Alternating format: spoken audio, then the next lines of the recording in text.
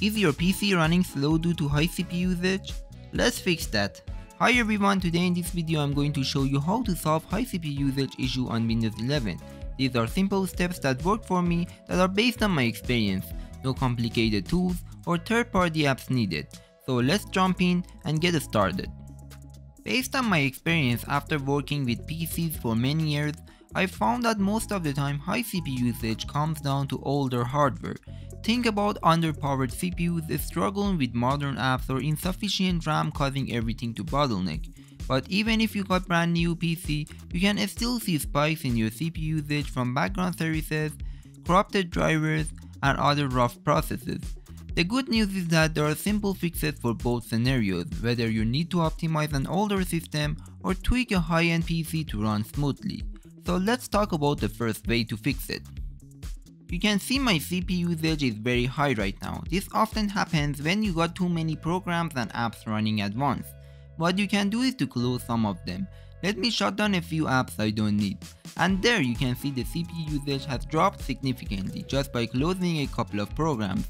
Always keep an eye on the task manager and shut down anything that you're not actively using.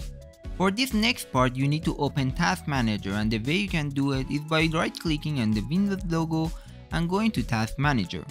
After that, another quick win is disabling unnecessary startup apps to free up resources right when Windows boots.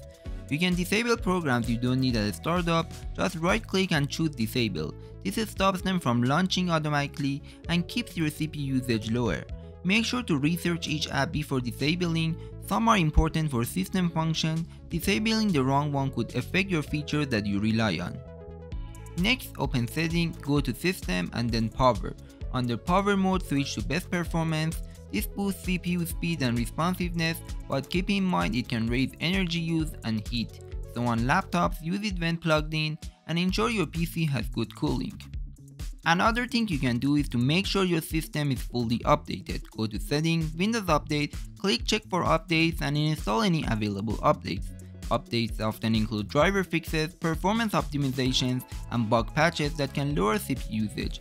Just heads up, sometimes updates introduce their own issues, so it's wise to create a restore point or backup before installing a major update.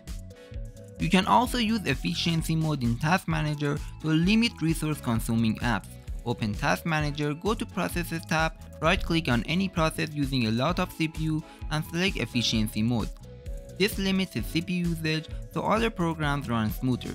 Perfect for background apps you don't want to close them completely.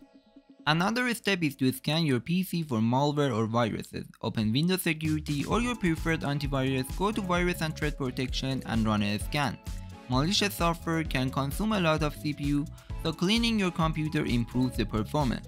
If you use a third-party tool, make sure it's up to date and download it from the official website. Moving on, you can also try restarting your PC. A simple reboot clears temporary files and resets system processes, which often brings CPU usage back down. Another option is to perform a fresh install of Windows 11. This gives you a clean state and can eliminate deep-rooted issues causing high CPU usage. A fresh install will wipe your system drive. Be sure to back up all your personal files, documents, and product key to an external drive or cloud storage, and have your installation media and license information ready before you start. If you're not comfortable doing a fresh install on your own, consider seeking professional help. Better safe than sorry when it comes to your data and system setup.